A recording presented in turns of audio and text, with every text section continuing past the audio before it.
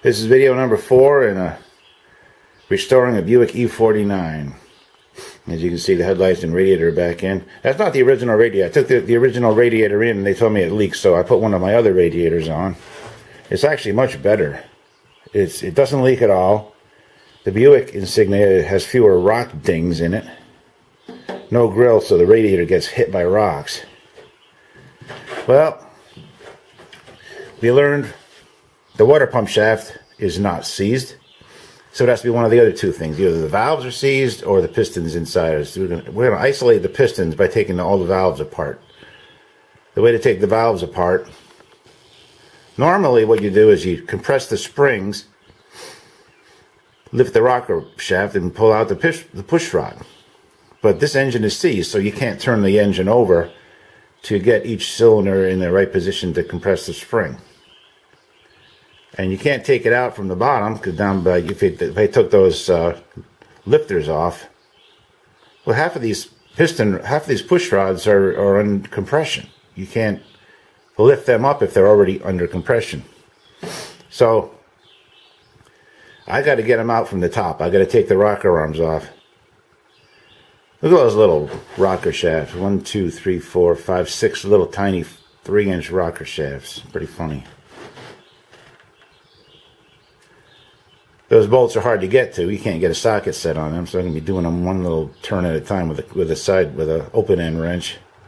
But that's what I got to do. I got to take the rocker arms off, then pull the push rods out, and take those out. So you can see the bottom. There's there's rollers on the end of each push rod.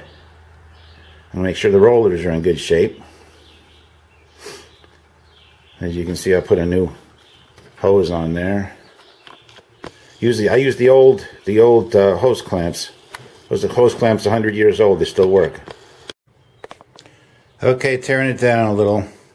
After I took this hose off, this is the return hose on the antifreeze. Look at the rust down in that hole. And that one over there too.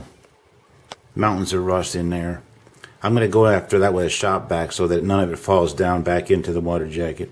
Anyway, I've taken off one set of rocker arms.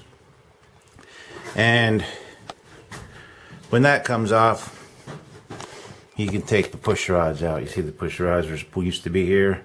Those are the lifters. They lift. Camshaft is underneath there.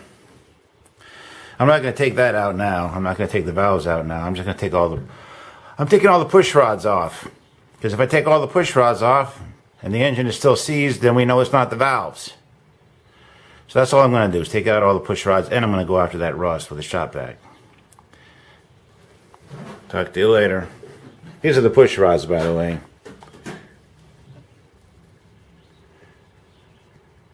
The top has a ball bearing on it to fit into the rocker. The bottom just fits into the lifter. The bottom of the lifter has rollers on it. That's another project in the future. Isn't that something?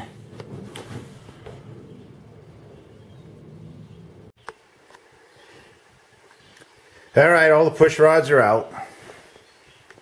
Eliminating the valves as the reason for the car being stuck. I'm going to turn it over now and see if it's still stuck. First, before I do anything, I got to take see all that rust that's built up in the ports. That's where the coolant goes out into the upper radiator hose. Full of rust.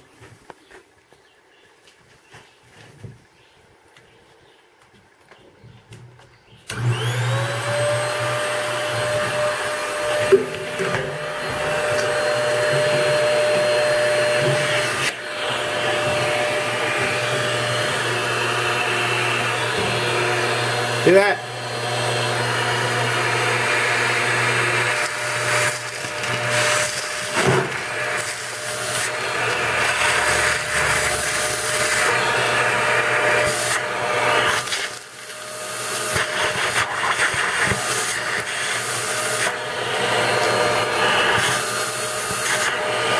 Yeah.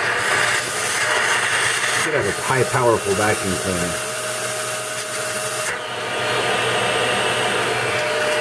And same thing over there. Well, I got all the rust out of that. And out of that. So what I'm going to do now is to try and see if I unseized it by taking all the valve apparatus apart. Here's the spot. Cranking it. Those are the 12 push rods and the 6 rocker shafts in order. It did not get unstuck. So what I'm going to do, I took out the spark plugs.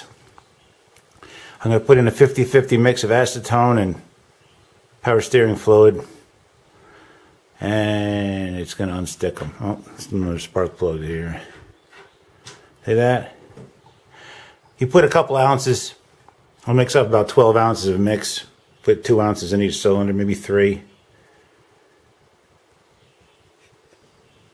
Alright. 10 ounces hydraulic fluid. Power steering fluid, ATF, whatever you want to call it. Tractor fluid.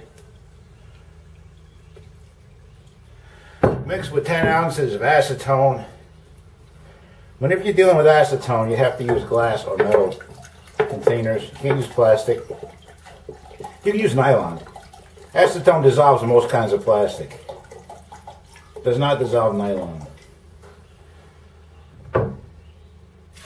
The way this works is the acetone dissolves all the 50-50 mix acetone and hydraulic fluid. The way this works is the acetone dissolves the resins that might build up and cause it to be stuck. This thing holds about 2 ounces. I'm going to put 4 ounces in each cylinder. Is my arm in the way? Probably. Well, you don't need to see. And there's 2 ladles in there. You got to use a metal funnel because acetone dissolves plastic. It's about 2 ounces in this. Oh, good. I'm spilling it all over the place. That's wonderful.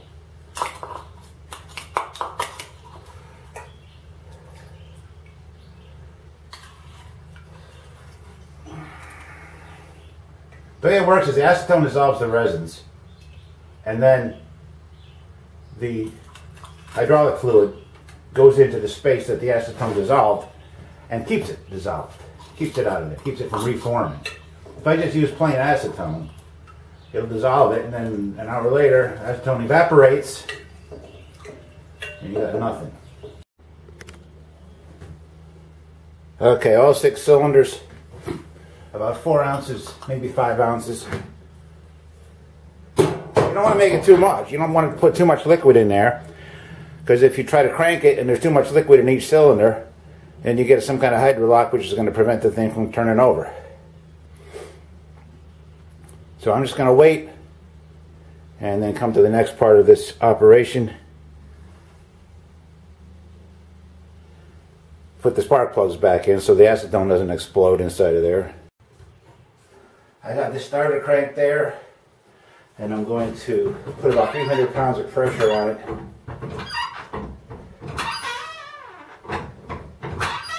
Not too much, I don't want to break anything. I'm just going to let that sit. Keep in mind, I got the top of this wood to this, right about that nut there. I got a lot of pressure on that starter crank. I'm just going to let that pressure sit until the acetone decides it's going to dissolve whatever it's going to dissolve.